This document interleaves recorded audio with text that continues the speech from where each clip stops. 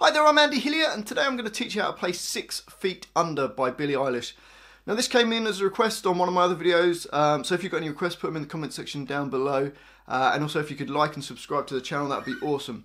Okay, 6 Feet Under, it's pretty easy. We've got a verse, we've got a chorus, and we've got a middle 8, which is a kind of variation on part of the chorus.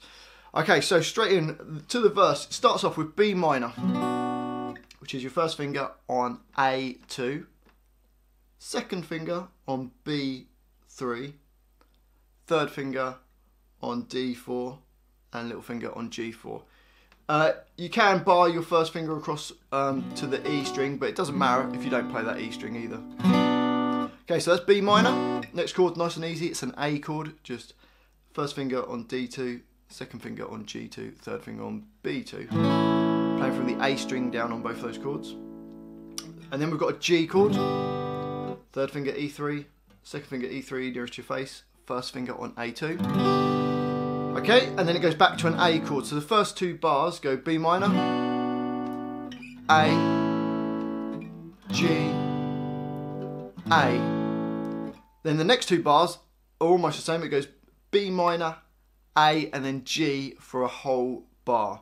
So the whole of the verse, let's play that line, ready? It actually repeats round twice, but we'll just play it once for now. Here we go, ready? 1, 2, 3, 4. B minor, A, G, A, B minor, A, G, 2, 3. And then it would repeat and play through the whole of that. So that's the verse, just does it twice, and then it goes to the chorus, which the first, so there's two lines of the chorus. Now the first line of the chorus is almost identical as the verse. The only change is, if you can see there, on the fourth bar of that line, it's an E minor chord, which is just A2 and D2, with your second and third fingers. So that just replaces, it was a G on the previous line. So let's play the chorus then, here we go, 1, 2, 3, 4. B minor, A, G, A, B minor, A, E minor, 2, 3, 4. Then it goes to the second line of the chorus, which starts with a G chord, and this G chord is going to last for 3 beats. So it goes 1, 2, 3, A, B minor, 2, 3, 4, then G, 2, 3, A, B minor, A, G, 2, 3, 4. So it just plays the G for 3 beats and then the A for 1 beat, going straight to B minor for 4 beats. G for 3 beats again, A for 1 beat. Then it goes B minor for 2 beats, A for 2 beats, and then G for 4 beats. Let's just play that line. 1, 2, 3, 4. G, 2, 3, A, B minor, 2, 3, 4. G, 2, 3, A, B minor, A, G, 2, 3, 4. And then that jumps back to the verse, which would be like the B minor chord. On the second chorus, it plays both of those lines of the chorus, but then it doesn't play that last G chord.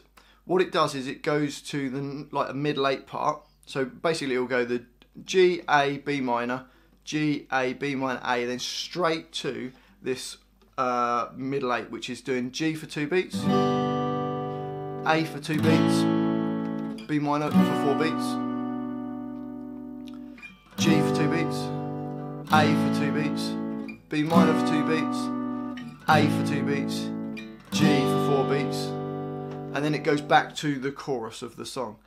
And that's all there is. So you've got the verse part, then you've got the 2 lines of the chorus.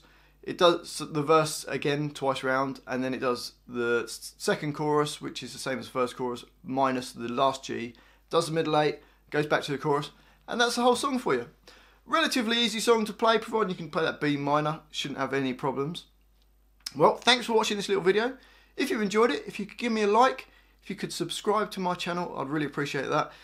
Share the video, help me out, that'd be awesome. And just put some comments, just if you liked it, say you liked it, let me know where in the world you're from, just say hello, that'd be awesome. Thanks for watching this, I've been Andy Hillier, and I'll see you next time.